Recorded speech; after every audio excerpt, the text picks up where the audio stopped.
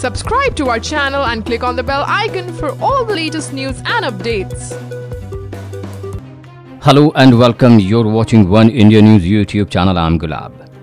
The talismanic AB de Villiers stepped down as captain of South Africa's ODI side, but will be available for selection across all formats of the game. De Villiers has asked Cricket South Africa to relieve him of his duties as Proteas ODI captain. In a statement released on de Villiers' behalf by Cricket South Africa, the cricketer denied accusations that he was being selective about matches. He assured full support to Faf du Plessis, who has largely been acting as captain of the side in his absence.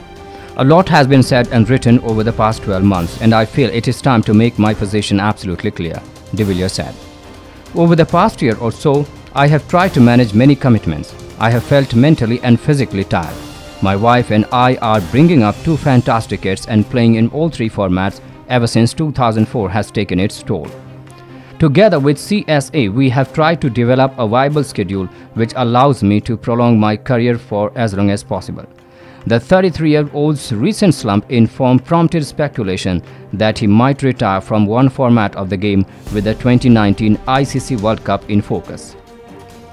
This strategy has prompted some people to say I'm picking and choosing when to play for the Proteas, and even to suggest I'm somehow putting myself before the team. That is simply not true. That has never been true.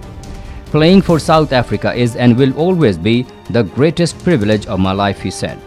Faf du Plessis has proved to be an outstanding captain of the T20 and Test teams, and bearing this in mind, I have informed Cricket South Africa and I would like to step down as captain of the ODI team.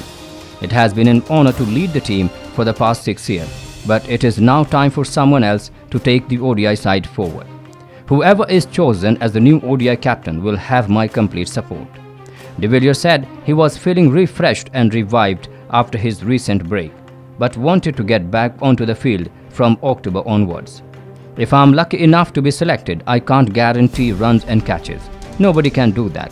But what I can absolutely guarantee is 100% commitment to the Proteas in every format of the game, as and when required.